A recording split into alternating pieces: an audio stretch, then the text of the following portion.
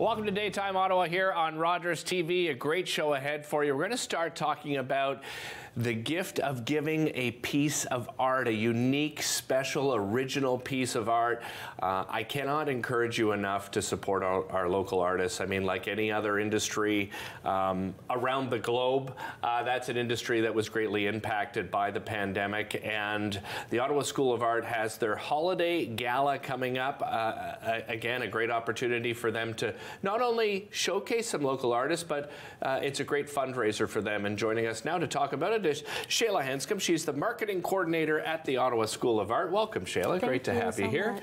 For people that aren't familiar with the Ottawa School of Art, tell us a little bit about yourselves. So the Ottawa School of Art is a really great studio and hands-on based art school that is here in Ottawa in the Byward Market, as well as in our Orleans Shankman Art Center location. We have all sorts of courses for children to adults and a certificate program as well as a diploma program. We definitely offer courses for beginners all the way up to intermediate, from photography to drawing to painting, all sorts of stuff. And there's all that on our website at artottawa.ca with our winter courses even still. If you wanted to apply for registration there, you can see all that's available this coming up term. So that's what we you offer. have a gallery down in the Byward Market location, and of course at the theater as well, right? Yes, at the Shankman we do also have our Orleans gallery, but the Byward Market gallery, our J.W. Stellick gallery, as well as our Lee Matassi gallery that are available. But the holiday art sale is taking place in our J.W. Stellick gallery, and yeah, so it's going to be a great time to be back with everyone in the community and really open up the doors again and say, you know, this is what Ottawa art is, you know, our community and what it's about, and really just inviting everyone back in. Well, what was it like for the gallery? Did you have to close down? Did you change to doing some virtual? We did do virtual for a time. We had some movement around that and how to best showcase the artwork. So we did videos, we did online galleries, we did different things like that to really help engage people back into the artwork, even though we were all separated from each other for that time. Right. So yeah, just really showing the artists the best way that we could, and really getting their artwork still out there through that time.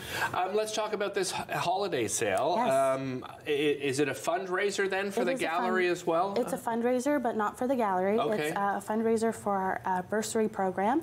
So our bursary programs provide financial assistance for those that need during their registration. So they can apply to any course that they're looking at, and we just they apply for the bursary online or through email, and we're able to help them really reach their goals in attending their class. And so that's what our holiday fundraiser is really supporting this year. We have other fundraisers that support our outreach program, as well as our scholarships and different boutique opportunities as well for artists. So those are what we offer at the Ottawa School of Art. Well, you brought some examples of some original art. Let's start with this piece closest to you. Tell me a little bit about this. This is a print from Siobhan Arnaud. This is going to be one of the works that will be for sale this Thursday, November 17th at 5 p.m. This is, her work is called Into the Wildwood. And we have another painting over here. This is from Karen Cunningham, and it's called Winter Drifts. And this is an acrylic on canvas, as well as we have two others here by you as well. Yeah, tell me about this piece here. So this is by Marcel Copa, called Caribou, and it's a mixed media print, and it will also be for sale. And then we have a watercolor as well by Beata Jacques-Beck, and it's called Color Fields. And so that's some of the work that we're going to have on display.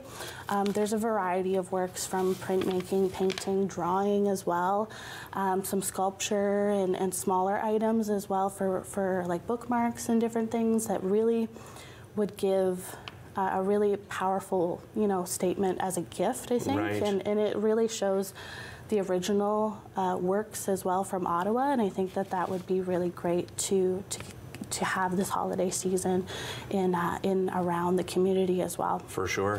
What about the price points? I mean, I know a lot of people, when they hear art, they're, original art, oh my goodness, right? There's like that intimidation factor. Yes. Is that kind of a misconception a little? I think with the holiday art sale, we do have a lot of affordable price points as well, ranging from $10 to $500. So wow. There's definitely a span that you can go through, and even if you just wanted to come look, you could come and see for free and then just take in all the art if you wanted to, or if you wanted to purchase something, there is affordable prices that are available as well. You're an artist yourself? I am. Tell me a little bit about your background as an artist. So my background is ceramic sculpture. Okay. I do a lot of figurative work. I work a lot with porcelain. So yeah, that's my background personally, but it's really a wonderful thing to be able to have a practice and create art, as well as be a part of helping other people celebrate their art and share it with other people as well, because you get both sides of it. Yeah, and I was going to say, a lot of people do it, of course, for personal reasons. I was telling you, my daughter's a wonderful artist, so is my wife, and that's not their career. But what kind of career opportunities are there out there for artists? Because I think people think, oh well, the only career opportunity is if I'm a painter, I'm going to sell my paintings. Are there other career opportunities that people aren't aware of? Yeah, so there's a lot in the community in terms of like administration. If you're not feeling comfortable to sell your own work, there's different ways that you can go about encouraging other people and helping those in the administration aspect as well, which I don't think people think about a lot. Right. But in terms of selling your own work, if you're a sculptor, you're a painter, you draw, any mixed media work that you do, it's all about really just having your practice really come through in what you're doing. Right. And, there are places like the Ottawa School of Art that have sales like this that really help showcase what you can do and what is available for the Ottawa community as well. And then there's also, online, with everything changing in the last couple of years, a lot more online shows and a lot more online auctions as well for artists. So there's the opportunity there to really expand into international as well, because there's so much online now, right? What advice do you give to people that are trying to get their name out there, trying to promote themselves? What sort of advice would you give somebody? I would say, getting your name out there and really practicing what you feel is your perspective and what you feel is your concept and in your work, and then just really reaching out to places like the Ottawa School of Art and different community-based art